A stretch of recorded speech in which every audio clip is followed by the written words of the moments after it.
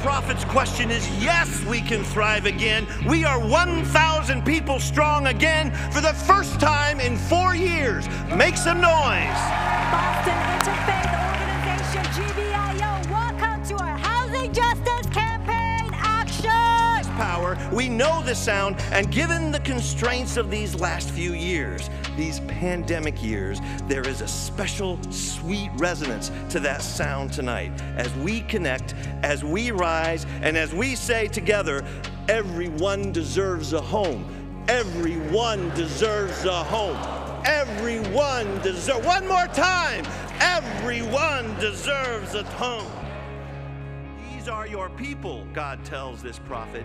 It's the foot bone connecting with the ankle bone, and the Arlington bone connecting with the Brookline bone. It's the South Boston bone connecting with the Roxbury bone. It's us, GBIO.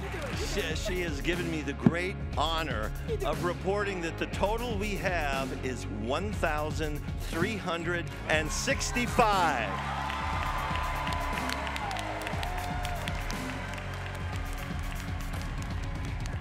With the waves of gentrification, now we are one of only 3 remaining historically Black congregations in the South End, while many have been turned into million-dollar luxury condos. The skyrocketing cost of living in the South End, and it seems next to impossible that a pastor like me for Union could ever live in the neighborhood where our church building resides. For Cape Codders and Islanders, it is now virtually impossible for millennials and Generation Z to make a life on our peninsula and in our islands. And we desperately need a transfer fee to get this done. Massachusetts' economy has grown. We've added thousands of jobs over the decades, but for many reasons, we simply have not built enough housing. So I'm here tonight because I believe that this issue can no longer be the work of only a small group of us. This must be the work of all of us, all across our state. My name is Michelle Wu. I committed to $200 million. We put in $234 million.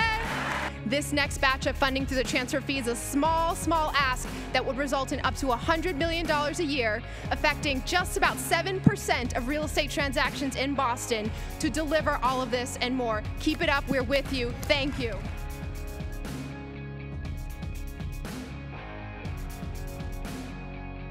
So what we need from you all, what we need from the governor, from the mayor, like we need to pass this ID legislation to ensure that everybody who gets out is gonna have that access to their freedom after they serve their time.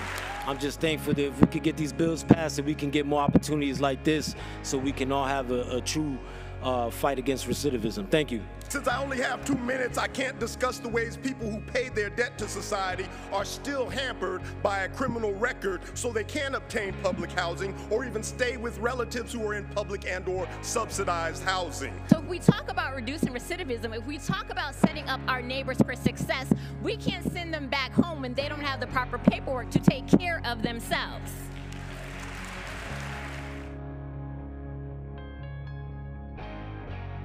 I remember broken windows that weren't unfixed upon request. Never forgetting the whispers of the code and the adults' conversations struggling to make the hard choices of what bills to pay. There will always be people who need state housing. 189,000. We have to have state housing. Good homes, good careers, they're all human rights. Our communities deserve access to safe, reliable, affordable housing, and access to safe family and neighborhood-sustaining careers. And sadly, my developments need $23 million, and I get $224. What does that buy us? A bucket, some duct tape, and some prayers. Because I need prayers, because I cannot keep these buildings safe any longer. Your impact on Massachusetts has always been with an eye on helping our most vulnerable neighbors, and it's inspiring. Across criminal justice reform, healthcare, and now housing, when GBIO chooses a goal, you do it with intention and purpose. You're often the folks on the ground who are advocating for stronger communities, standing up for those vulnerable, those without a voice, and fostering a sense of urgency that's needed to tackle our most pressing challenges. Frankly, nothing is more important to government and democracy than those sorts of actions. So when GBIO speaks, we listen. We're unique. We have 47,000 units of housing that's state-owned, that's public, and we need a whole lot more.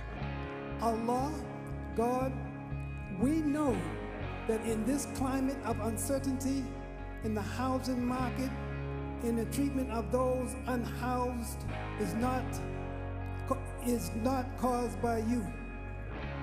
We pray that you touch the conscience and the heart of those in authority to support our housing justice action campaign through sufficient funding. Everybody deserves a home.